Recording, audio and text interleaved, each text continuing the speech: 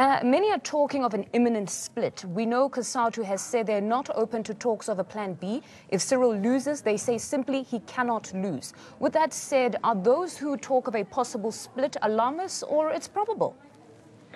Good afternoon, Mfondo. Yes, I think the ANC as an organization is facing probably its most challenging year in its 105 years of existence.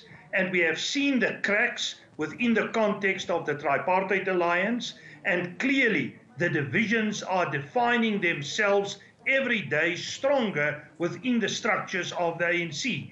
And as an organization, I have no doubt it is a question of adapt or die. And if we talk about adaptation, we talk about renewal in terms of culture. Is it a freedom movement or a political party? It's structures which are very dysfunctional at the moment. There's no clear consensus about the interpretation of the National Democratic Revolution as their main ideology.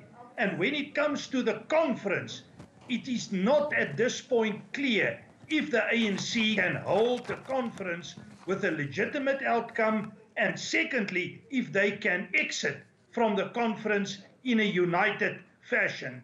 And this is implicating the 2019 elections. And clearly, if the ANC is not united, they will find it extremely difficult to win the 2019 election. In short, this is the challenge.